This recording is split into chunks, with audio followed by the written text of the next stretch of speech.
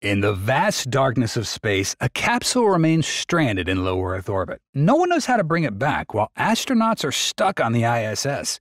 This is the situation that Starliner astronauts are currently facing. A terrifying scenario like something out of a Hollywood sci-fi movie. But this is the present reality before us. After too many technical issues, NASA realized they needed a different solution to rescue their astronauts. So, what is the current status of the Starliner?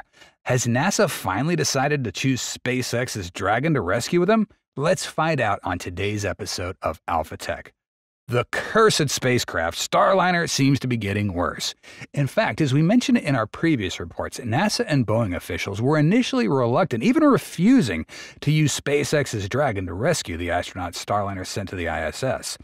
They believe Starliner could safely return in any emergency situation. However, a recent action by NASA has dispelled this notion. NASA is indeed concerned about Starliner.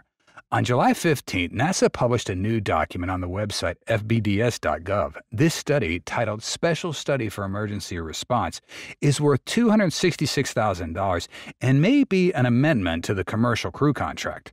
Although we don't know many details, it can be accurately speculated that NASA is exploring whether Crew Dragon can be quickly launched in an emergency. The results of this study will be very interesting. SpaceX may need to prepare for emergencies by 1. Prioritizing the use of Dragon spacecraft and nearly refurbed Falcon 9 boosters, 2. Quickly converting scheduled missions to emergency mode, which could delay other missions, and 3. Always keeping an empty Dragon spacecraft and a fueled Falcon 9 booster on standby at the launch pad. I don't mean to suggest that there's definitely a problem with Starliner, but it is a possibility, and what NASA has tasked SpaceX with is a contingency plan to avoid astronauts getting stranded on this space station in the future. So what do you think about this? Share your thoughts in the comments below, and don't forget to like and subscribe to our channel. All right, let's continue. In addition to NASA's latest move, Boeing engineers have also announced the completion of tests on the backup thrusters on the surface to identify the cause of the incident. However, in the joint meeting, we still haven't gotten any info about the return date of the two astronauts, indicating that the completion of ground tests has not yet yielded any effective results. Despite negative speculation in the space community, NASA officials remain very confident, in front of the media at least. We collected an incredible amount of data on the thruster that could help us better understand what's going on in flight, said NASA's Commercial Crew Program Manager Steve Stitch in a NASA update. Next, our teams moved into engine teardowns and inspections, which will provide additional insights as we analyze the results and evaluate next steps. The helium leaks seem to have caused several of the Starliner's thrusters to overheat, throwing its ability to navigate back to Earth in doubt. NASA, however, has maintained that Starliner would still be able to safely return Williams and Wilmore in case of an emergency. What we have found in this flight is that we fired the thrusters more than expected, and I would say more frequently, Stitch said in a statement last week. When I say frequently, I'm talking about how close you fire an individual thruster pulse next to the pulse of that thruster. What we're trying to do at White Sands is really replicating exactly what those pulses were that those thrusters saw, and then understanding the heating effects from those pulses, and then make sure there's no unintended consequences of the pulses, he added. Well, confidence is good, but let's hope everything goes as everyone wishes and that our beloved astronauts remain unharmed. I don't want to compare, but I gotta say, SpaceX's approach is truly worlds apart from what Boeing's doing. Instead of spending many years on theoretical models and computer simulations, SpaceX focuses on real-world testing and tackling the major issues. This method helps them identify problems early, like the faulty seal issue, whereas Boeing only discovered it after they already were up in space. The design of the Dragon spacecraft is also quite impressive. It can glide and fly upon re-entry into the atmosphere, rather than relying solely on heat shields and thrusters like traditional spacecraft. Elon frequently participates in the development process, encouraging the team to focus on important issues and not waste time on minor details until they become necessary during real-world testing. This way of working allows SpaceX to progress rapidly and achieve results at a much lower cost compared to competitors like Boeing. With this incident involving Starliner, Boeing and NASA are trying to make a positive impact by showing that they're testing the necessary systems for longer Starliner missions. But the project has already suffered several delays. Having originally been set to lift off for the first time with crew in 2017, this combined with the latest problems raises questions over the whole Starliner program. Starliner was noted as having a small helium leak before it even launched. Helium is an inert gas, meaning that it is very unreactive with other materials. This makes it ideal when coming into contact with rocket fuel in high temperatures, although producing it is a pretty expensive process. It's pressurized and used to push fuel into the engines at the correct rate. Helium leaks can mean that not enough fuel is going to reach a thruster. The leak spotted while Starliner was on the launch pad was determined to be negligible, and the spacecraft got sent to orbit regardless. However, this turned into a bigger problem when additional helium leaks were identified after launch, meaning that several of the spacecraft's small maneuvering thrusters could not be used. 4 of the 5 thrusters have been repaired while Starliner has been docked to the ISS, but it raises a concern about other thrusters cutting out during the return journey to Earth. On Starliner's return, re-entering Earth's atmosphere requires a very specific angle of attack to ensure that there's not too much friction heating up the vessel.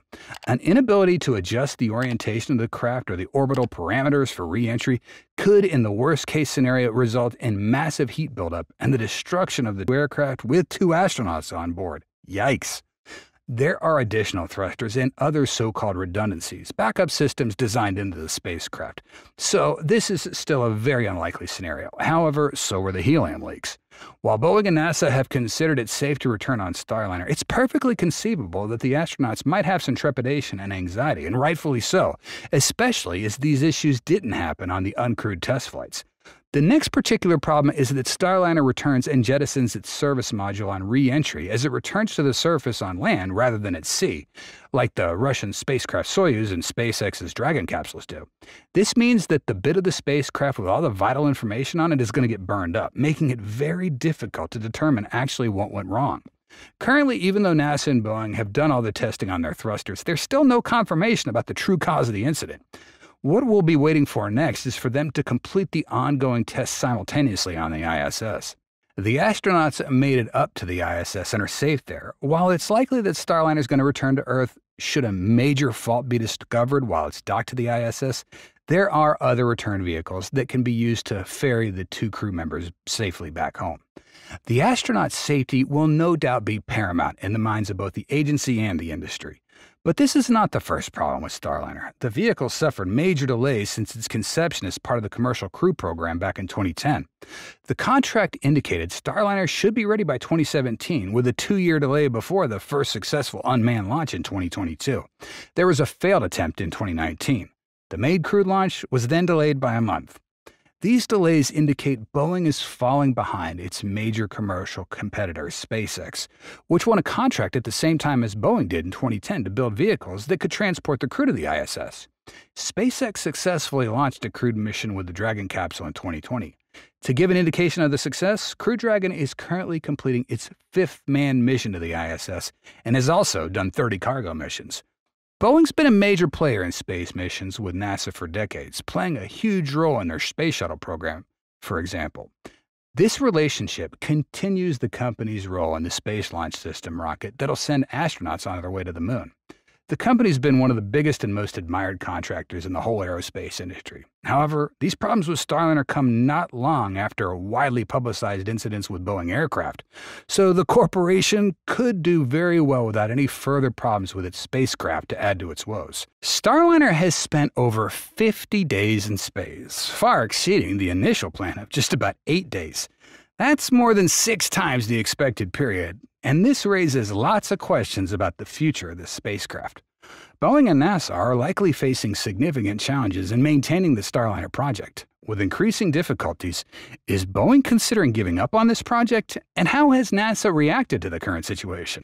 After many weeks of troubleshooting and tests to simulate the issues occurring with Boeing's Starliner spacecraft, the latest press conference on 25th revealed that the results from NASA and Boeing are unchanged. Starliner is still not ready to set a return date for the 2 astronauts on its first manned test flight. We don't have a major announcement today relative to a return date, said NASA Commercial Crew Program Manager Steve Stitch. Starliner's return to Earth has been repeatedly delayed since its initial planned re-entry about a week after launch. It was then pushed to no earlier than June 18th, then June 22nd, then June 25th, now late July. Now Starliner and its crew aren't expected back until August at the earliest. This is an outcome that disappoints almost everyone, but it's clear we anticipated this. The issues with Starliner are not trivial. They have become, or perhaps were from the beginning, more serious than ever. Honestly, I don't want to think this way, but looking at the press conference about Boeing's first flight, it seems evident that NASA and Boeing never mentioned the main issues, kind of like they're trying to cover up deeper problems. Perhaps officials feared that openly admitting the current journey is too risky or would spur more sensationalist news. Or maybe NASA's leaders just want to protect Boeing. After all, they do plan to send up more crews on Starliner, and any sign of disappointment from the space agency could erode public confidence in their already troubled contractor. NASA would do better if they embraced the uncertainty instead of avoiding it. To borrow a mantra from the agency itself, the first manned flight of Starliner is a test mission. Unusual events, they're predictable, and NASA believes that they are well equipped to handle them. But no matter what, only time's going to tell. If NASA and Boeing can't step it up, they're going to have to turn to alternative means to safely bring the astronauts back home. And no one can do this but SpaceX. If this happens, Starliner will officially face a disastrous failure in its entire development program, and its future will be, of course, there will be no future. Starliner's still too flawed to continue with manned missions to the ISS. However, even if Starliner succeeds in the return, its future development is fraught with difficulties, and it still has the potential to get canceled. Why is that? Well, we can see that there are not many Boeing officials speaking up to defend their ship. Space is just a part of Boeing's Defense, Space, and Security business unit. And in Boeing's revenue by sector in 2023, BDS just generated 32% of the company's revenue at nearly $25 billion. It's worth noting that $25 billion are also made up of non-space activities like contracts for the military helicopters, fighter jets, and munitions. Meanwhile, the company's financial strength lies in its commercial aircraft business, which brought in nearly $33 billion, or 44% of 2023's revenue. When Boeing's commercial planes encountered a series of troubles, costing the company at least $32 billion since 2019 and no end in sight, it was a major blow to the over 100-year-old firm. Economically, Boeing's Starliner shows no profit, with prolonged heavy losses, and now the company has to bear the cost themselves as the government can no longer fund them. This is not to mention other issues like technical problems with the spacecraft, which are very difficult for Boeing to solve even down the road, and competition in the launch market with dominant rivals like SpaceX's Dragon. These points raise questions about the future of Boeing's Starliner spacecraft manufacturing niche. Overall, I assess that Starliner's program does not have a long-term path. Even if Boeing has to abandon Starliner, it's not going to be significantly impacted financially. This is provided that the company fulfills the 6 missions assigned under the commercial crew contract that was awarded by NASA. On the other hand, NASA needs to recognize Boeing no longer wants Starliner to compete and should therefore focus on collabing with SpaceX to further develop the Dragon spacecraft. Boeing's also shown a lack of focus in their space sector, as evidenced by their agreement to sell ULA, a joint venture rocket manufacturing and launch company, as a first step. The Starliner program will be the next step. So, what do you think of this speculation? Please leave your thoughts in the comments down below. And while you're at it, make sure you like and subscribe to our channel. All right. In addition to the announcement that there's no return date for the 2 astronauts, the press conference 25th from NASA and Boeing's leadership also gave us some possible answers about the causes of Starliner's problems in the first leg of this journey, including helium leaks and thrusters suddenly dropping on the way to the ISS. These revelations came after Boeing and NASA spent the last few weeks investigating the real issues and planning for additional tests, which will serve as a highlight to better understand the problems, said Mark Nappy, Boeing's Commercial Crew Program Director. At a site in New Mexico, engineers fired test engines more than 1,000 times, replicating how the thrusters on the spacebound Starliner would have ignited. They then fired the thruster to try out several ways the engines might fire on the way home from space, according to Boeing. The goal of this testing was to gain a better understanding of why the spacecraft's thrusters unexpectedly shut down and what, if any, dangers are associated with turning those thrusters back on. Officials said that they were able to recreate how the thrusters in space deteriorated during flight with the ground tests. The testing may have helped give engineers a better understanding of the issue's root cause.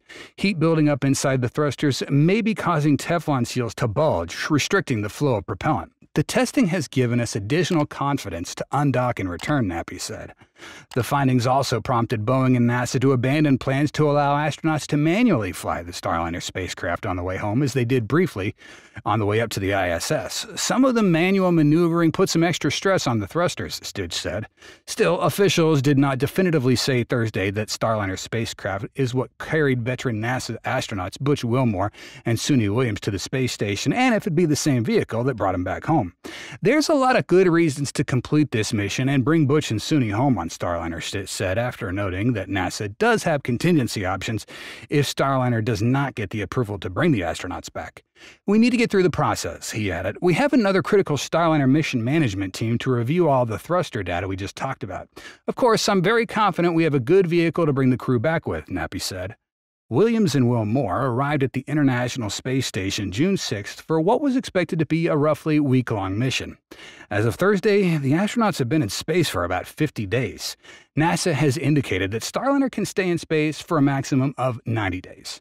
Separately, engineers have made headway in understanding helium leaks that hampered the first leg of Starliner's journey. But Boeing and NASA will take a close look at the issue again during additional testing of the vehicle in space, though it will continue this weekend, Stitch said. The testing will include the firing of 27 Starliner thrusters while the vehicle remains docked at the ISS. Analysis of components on the ground, specifically a version of the Starliner service module that's been sitting in White Sands, New Mexico for 3 years, has showed that the helium leaks may be a result of seals that have gotten degraded because of exposure to propellant vapor, according to Nappy.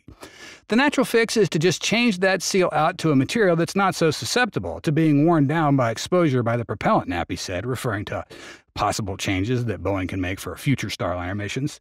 Still ahead, however, is work to determine whether the leaks on board the Starliner that's already in space have gotten worse as the vehicles remain docked at the ISS. Because the service module, and that's the portion of the spacecraft plagued by the helium leaks, on the ground was exposed to propellant for so long. Nappy said it could offer a worst-case understanding of how badly the seals can be degraded. The ongoing effort to understand the helium leak is among the chief reasons why NASA and Boeing still aren't able to give us a return date for Williams and Wilmore, or a definitive answer on whether Starliner is ready to fly them back home. The key attributes of the flight rationale really are that we understand the helium leaks. We understand the stability of the leaks and how we can manage those should they get bigger, Stitch said, referring to the possibility that the leaks affecting the Starliner service module may worsen. NASA and Boeing plan to carry out a review to plan for Starliner's undocking, which could come as late next week, according to Stitch. We certainly hope that works out. And that's all for today's episode. Thanks for watching and see you next time.